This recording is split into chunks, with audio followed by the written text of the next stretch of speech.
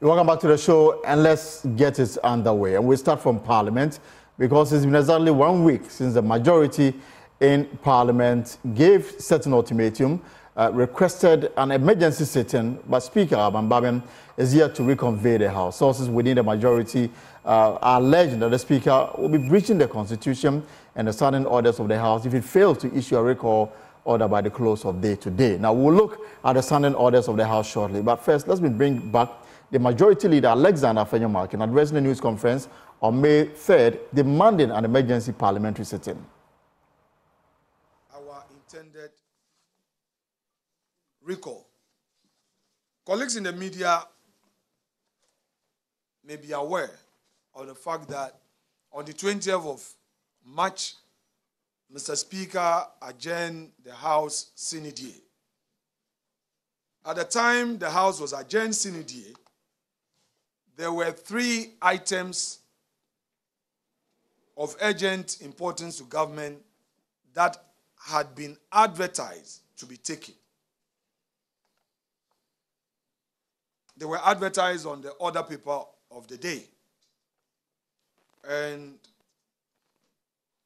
these were the items. 1, the adoption of the 34th report of the Appointment Committee on His Excellency the President's nomination for appointment as ministers, regional ministers, and deputy ministers. 2, motion on additional financing agreement between Government of Ghana and the IDA for an amount of $150 million to finance the ongoing Greater Accra Resilient and Integrated Development Project, also known as the GARID. 3, request for tax exemption for selected beneficiaries under the 1D1F program. On the first item, you all know that Mr. President did some reshuffle and came out with some nominations. As you are well aware, the appointment committee sat on all of the nominees, interviewed them, engaged them, asked the relevant questions, and the report, as was tabled on the floor, was by consensus. So all we left to do is to take it through the motion of voting. On the issue of the GARID, that is the IDA 150 million, the committee had done its work. In fact, we had taken the motion, and the Works and Housing Subcommittee, Committee of Parliament, had expressed certain views. And Mr. Speaker advised that the matter be taken back to committee and the leadership of the Works and Housing Committee be asked to join to express their views so that such views get incorporated. In fact, this was done, and all that is left is for this item to be taken so that government can access this concessional facility to show up our forex. We all know the situation with our city, and these are things that, if we are unable to speedily deal with, would affect our economy. So this is the majority leader in Parliament, Alexander Dafiamekpor, last week, Friday, May 3, and made certain demands. And we do understand that they got the required numbers to sign onto a petition that will trigger the necessary provisions in the Constitution, of course, the standing orders of Parliament, for the Speaker to undertake emergency recall of the House to consider what they consider to be urgent business of government. Now, Parliamentary Affairs correspondent Kwaku Asante joins me in studio with more on what we are learning. So, Kwaku, walk us through the provision that, emboldens them to make this demand. Well, Alton, if you look at Article 1123 of the 1992 Constitution, it says, notwithstanding any other provision of this article, 15% of members of Parliament may request a meeting of Parliament, and the Speaker shall, within 7 days after the receipt of the request, summon Parliament. That is Article 1123 of the Constitution. This has been repeated in Order 53 of the Standing Orders of Parliament. It says, despite any other provision, 15% of members of Parliament may request a meeting of Parliament, and the Speaker shall, within 7 days after the receipt of the request, summon Parliament. Parliament shall convene within 7 days after the issuance within 7 days of the notice of the summons. That is the instructions of the standing orders of the House, as well as Article 112. If you look at the letter written from the Majority Leader's office, the memo sent to the Speaker, it was written on the 2nd of May, but actually arrived at the desk of the Speaker of Parliament at 11:43 a.m. on the 3rd of May. That is a Friday, the morning before Alexander Dafiamekpor addressed journalists on why they were recalling Parliament. Between then and now, it's technically a week because Friday to Friday, but there have been weekends. Right. The 2 weekends. And the weekend doesn't count. It doesn't count. But if you start counting on a Friday itself, that the letter was sent up until today, you have 6 days. The contention of the majority leadership is that if you purposively interpret within 7 days, it says that whatever action the Speaker is required to do by virtue of Article 1123 and 53 of the standing orders must happen within 7 days, not on the 7th day or after. This is their interpretation. That is their interpretation. That is their understanding of the wording of the Constitution and the standing orders, that all this must happen within 7 days. And so, by close of day today, if the Speaker of Parliament does not act and do what is required of him under the standing orders of the House and the Constitution, he will be breaching the Constitution itself and then the standing orders of the House. And so they are giving the Speaker of Parliament some more grace that by close of day today, they expect that he would have issued the notice of summons, recalling members of Parliament to come and sit. The question some others have also asked is, even if you issue the summons today and it's 3:12, it doesn't seem likely the Speaker will do that. Yeah. If he does that on Monday, are MPs expected to come on the same Monday to come and sit to necessarily fall within that 7-day bracket? That would necessarily mean that things are going to go past the 7 days. And that is why they say that the Speaker of Parliament is not acting as it were with good faith, or at least has also not engaged them since their letters went to his table. We understand the Speaker of Parliament is not currently in the country. He has not been around since Parliament dissolved. He had been in country a little bit, and then he has traveled for some official duties and a private visit. As we speak, he's currently not there, and I've run checks at the office of the Speaker. They say the Speaker is not there. They've also not commenced any work at all to get the MPs back in the House. Exactly, regarding commencing MPs. And you've been in Parliament before. You know, it's a bureaucratic process. Right. Recalling MPs, making sure that the needed resources get to MPs so that they can travel from wherever they may be to come. It's not something that is done in a day or two. It takes some quite process. And that's why the Constitution envisages that and says that all this must be done within 7 days. And so the contention here is that given that 6 days is expiring, and by Monday, the 7 day itself would have also kickstarted and will be expiring, the Speaker of Parliament is going beyond the within 7 days that is mandated by Order 53 and Article 123 of the Constitution, and is breaching his oath of office. And there could be implications. Big implications. If you breach the Constitution in such a flagrant manner, you are committing a high crime. And that is what the Constitution says, that if you breach the Constitution in this way. So there is that criminal aspect. There's also the consequence of being removed from office. So if the president, for instance, breach the Constitution, presidents could move a motion for impeachment and get him out. The same way for the Speaker. The same way for the Speaker. Only that, if you look in terms of how it works, the numbers game is a bit. And that is why some persons within the majority are of the opinion that if the Speaker breaches the Constitution, is established to be so, they don't even want to use the process in Parliament. They probably will go to the Supreme Court to get a declaration that the Speaker has breached the Constitution and in that offense has breached his own oath of office that he swore in terms of upholding the Constitution. And then there will be an order that will be made by the Supreme Court that because you've done so, you're unable to keep holding on to that office. So there is that real possibility. But already the minority MPs are speaking about what they believe the Speaker hasn't done anything. Obviously, this may become a political footballing matter of a sort, right, with each side holding on to very entrenched positions. And so the Speaker of Parliament, the ball is in his court now, given what we are hearing from the majority side, who are demanding that the Speaker of Parliament recall the House.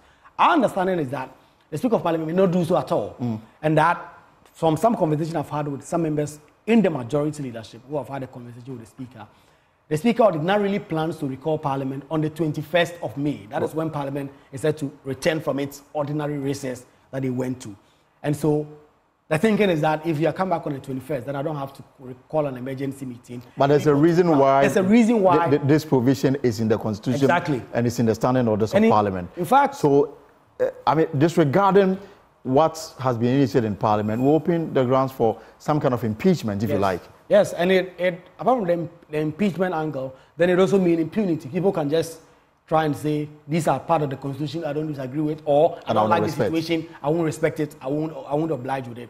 And so their concern is that this is a constitutional order. Of course, there's a reason. And so even if Parliament is set to be back from their break tomorrow, and someone triggers an emergency sitting the day before, a week prior, and there is the space, you need to recall Parliament to come and do that business, and not say that because I intend to recall Parliament from its break this week or that week, I'm unable to do so. Let me ask a final question. I mean, you've been speaking to some members of Parliament. Is there any indication that they've been told to be on standby because they may be asked to come back to the House? Not at all. Not at all. In fact, when it comes to the majority side, their majority leadership themselves have primed them and say that be on standby any moment from now. When the Speaker of Parliament issues the summons, we all have to get back to Parliament in our numbers to be able to get the major government business through, approval of ministers, loans, tax waivers, and other key government business that have been lagging since the House was adjourned prematurely by the Speaker at the time. But when it comes to the minorities, they say they don't have any indication at all. And it's almost as though you can just be there until the 21st when the Speaker of Parliament ordinarily will recall the House to come back from their break. So that is the state of play now, Elton. All right, so let's get some reactions to this. And Roxanne Dafiamekpor, Member of Parliament for South Dar in the Volta region, was also a member of the Constitutional and Legal Affairs Committee of Parliament, says the Speaker has not breached any provision of the 1992 Constitution, nor the standing orders of Parliament. In the absence of the Speaker, we have the first Deputy Speaker who will act. In the absence of the first Deputy Speaker, the second Deputy Speaker will act. Is the majority leader saying that in the absence of the Speaker, nobody can act? The first Deputy Speaker is a member of Parliament on the ticket of the NPP. The second Deputy Speaker is an independent member of Parliament who is caucusing or doing business with the majority in Parliament. So what is their beef? If the Speaker is outside of the jurisdiction, can the first Deputy Speaker act? And if the first Deputy Speaker is unavailable, can the second Deputy Speaker act? They should stop this vile propaganda against the Speaker. The Speaker, I recall, issued a letter 2 weeks ago telling them that it's available, it's unavailable to work. They went to sleep. And then they woke up last week to claim that they issued a request for the House to be recalled. If that was sent to the office of the Speaker in his absence, I believe that the Secretariat of the Speaker, which is also made up by the second and first Deputy Speakers, can act. But the Speaker made it clear that even in his absence, the House can be successfully recalled. And I believe that they haven't even bothered to read that letter. That is why they'll go to the media and say all sorts of things. But let the record reflect that when the House is properly called upon for the Speaker to recall the House, the appropriate thing will be done. So the call that the Speaker, the threat that the Speaker is in breach of the Constitution is neither here nor there. It is hot air. It is time the majority put their house in order and do the appropriate thing. So let me bring in private legal practitioner Kwaku Pentil as we explore this issue and count down to the close of work today. Lawyer Pentil, it's a pleasure to have you here on the post. Good afternoon. Good afternoon. Right. So I'm just perusing Article 112 of the 1992 Constitution, and the provision is quite clear on under what circumstances Parliament can be recalled for an emergency sitting. And if you can just, I mean, you are familiar with this, but for the benefit of our listeners, it says that notwithstanding any other provision of this article, 15% of members of Parliament may request a meeting of Parliament, and the Speaker shall, within 7 days after the receipt of the request, serve on Parliament. Now, the request was made on Friday, 3rd May. And today, if you do the calculation minus the weekend, today is the 6th day. But the Constitution within 7 days. Is the majority right in saying that the Speaker may be breaching this provision in the 1992 Constitution? I will say yes. And I would add that we have what we call the letter of the Constitution and also the spirit of the Constitution. The spirit means or relates or refers to the arrangement by which the letter of the Constitution has brought into being. In other words, in the case that you're talking about, I think the Constitution is very printed. And therefore, if all the notes, or rather the ripped notes are given, and if for some reason he is able to discharge the duty of that, then we respect towards whomever on him referred matter appropriate to Parliament or to whoever mission that request fit or for the opinion of Parliament to explain for Parliament to make. I think, Council, sorry, but there appears to be some issue with the line. So we'll try and reconnect again so that we can have a better, connection to you and hear you clearly on this very important matter. But again, if you just join us here on the Pulse on Joy News, the majority side last week in Parliament requested an emergency session of Parliament, and they did so by fulfilling Article 112 Clause 3 of the 1992 Constitution, which says that 15% of members of Parliament may request a meeting of Parliament, and the Speaker shall, within 7 days after the receipt of the request, summon Parliament. Now, if you do the calculation or the counting, today will be exactly 6 days in terms of the working days minus the weekend, and the majority argument that the Constitution says shall within 7 days. The NDC minority said that the Speaker is well within his right to do whatever he is doing. Now, there's no indication that Parliament is being recalled for an emergency session because MPs have not been told as of now. They're going about their normal duties whilst they enjoy their holiday. And the majority says that they need this recall to allow them approve some ministers that went through vetting but yet to be approved by Parliament so that they can do their work assigned to them by the President. And there are also some loan agreements that they need the Parliament to approve of it, and some other business that they consider urgent as of now to see those businesses through. Now, our understanding is that the Speaker had programmed the 21st of May for Parliament to return and continue with business of the House. But the majority is insisting that they require this meeting as early as possible to carry through government business. So lawyer Okupento joins us back on the line as we look at. So you were making a point about the constitutional provision and its implications. See, I'm talking about what we call the letter as well as the spirit of the Constitution. I have no doubt whatsoever in my mind that a request has properly been made, Speaker. But then he's obliged within the constitutional order to indicate, receive and to take steps to comply. And even if he has any reason to believe or to think that the request that's made on him is out of order, then courtesy will require that he will respond to the request that had been made on him. But if in the circumstances and the context that we find ourselves, my only impression is that even though the request has been made, it has been ignored. Then I would say that conduct is contempt of Parliament.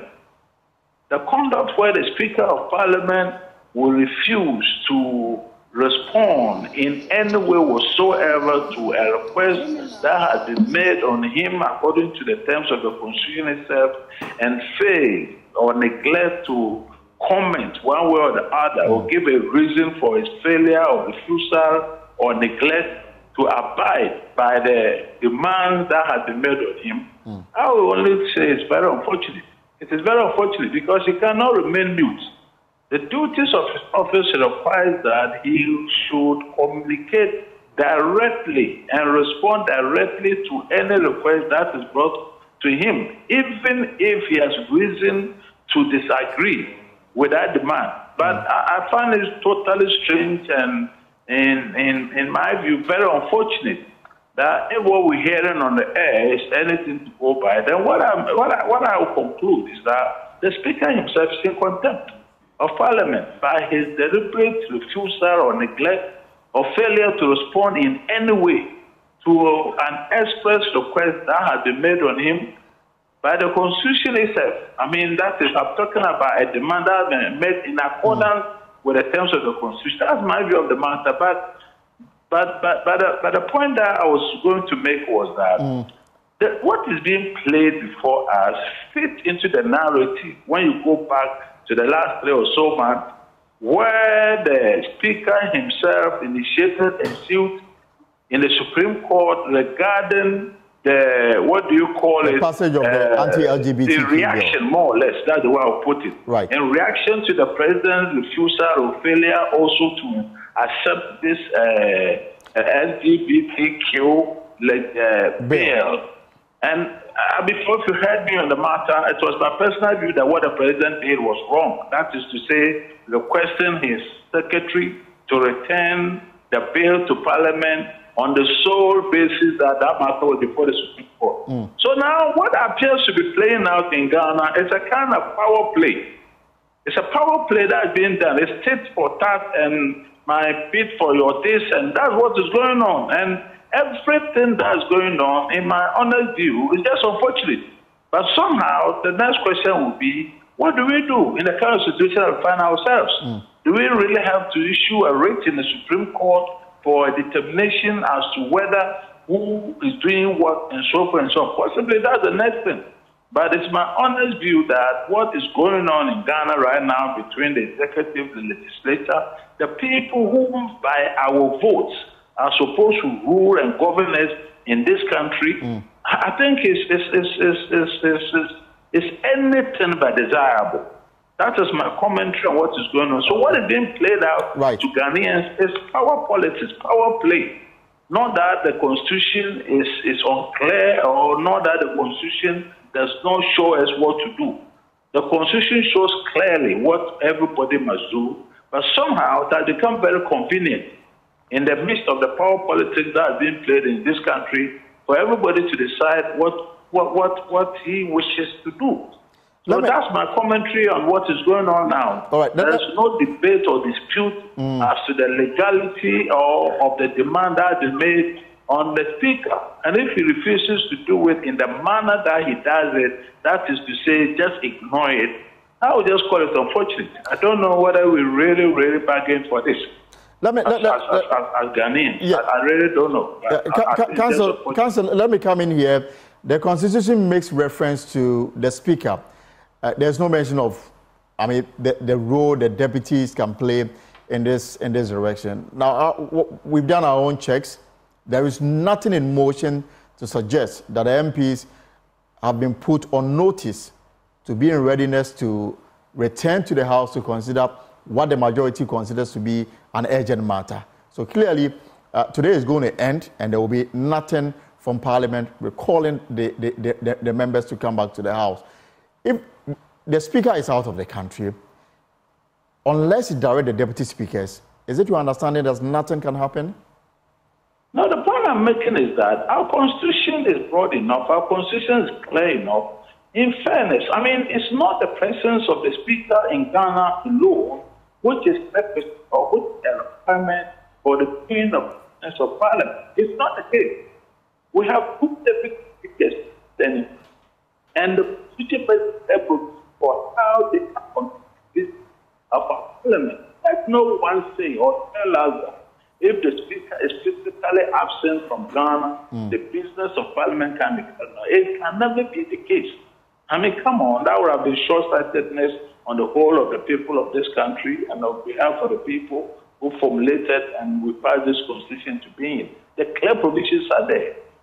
They are there. And so the Speaker, if for some reason, for instance, is not going to be around for the next 1 year, are we suggesting that we need to, for instance, install a new Speaker before Parliament can do this? It's not true.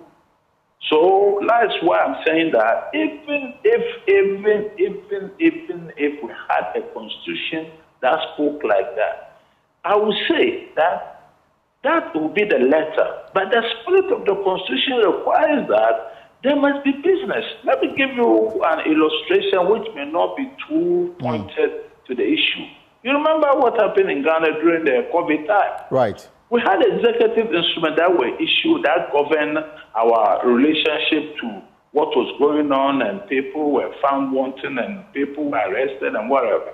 Only for the Supreme Court, after the COVID period, to declare that those executive instruments were contrary to law. Right. But nonetheless, the time that the executive instruments were in place, they worked. They did something. They guided and guided us in everything that we did. And that's what I talk about, the spirit of the Constitution. So assuming for the sake of our discussion that the Speaker alone is the one who can give commands or who can preside over Parliament or the particular business that we're talking about. Come on, we've gone far beyond this kind of politics for us to say that the physical presence of the Speaker will be required in Ghana for the doing of business of Parliament. I've never understood the Constitution or any provision of the Constitution to suggest that. But what is going on, you see, I want us to put it in proper context. I say it is power play. And how do we deal with this power play? How do we deal with this? And that is my view of the matter. I'm asking how do we deal with this power play? Because ultimately, it is the Ghanaian that suffers as the executive and legislature fight. Of course. So anybody can go to court. You see, what has happened is that now our Supreme Court is going to be loaded with just about everything. And I regret it very much that it has to be so. But even if it means that somebody has to go to the Supreme Court to seek a clear interpretation of the law in relation to the facts that are unfolding, then of course we'll be guided, and then we will know. Next time we'll know whether everything that I said, whether they are well-founded or I'm just hallucinating. And then we'll properly be guided. That's how we get will you take up that tax? Council, will you take up that tax? Come again? I'm asking whether you will take up this tax. You know why I'm laughing? You tell me. You know it. So this one we say, top government official refuses to comment. Right. All right. Thank you very much. Private legal practitioner Kweku Pencil making the point that somebody must head to the Supreme Court to bring some sanity to what is happening. For him, this is clear power play between the executive and the legislature. Now, today is the 6th after the majority side made a demand on the Speaker for an emergency recall of the House so that government can put before the House some urgent business. Now, the day is almost over. There is no indication that the Speaker of Parliament is going to see to the demand of the majority side in Parliament. Because from our checks, MPs have not been told to come back to the House because a recall of this nature requires an elaborate plan. Those who are out of the country must be brought back into the country. The Parliament must pay for their airfare. Wherever an MP is, it will be the responsibility of Parliament to make the finances available to bring them to the House and then pay for the inconvenience that they will saddle them through as a result of this emergency recall. Such plan is not in motion yet, meaning that it will take days if the Speaker will respond to the majority for this to happen. But the Constitution is clear, within 7 days. And for some people, it ends today. Some people say that we may have to wait till Monday. Whatever it is, we're keeping a close eye on this matter, and we'll bring you developments as they unfold. But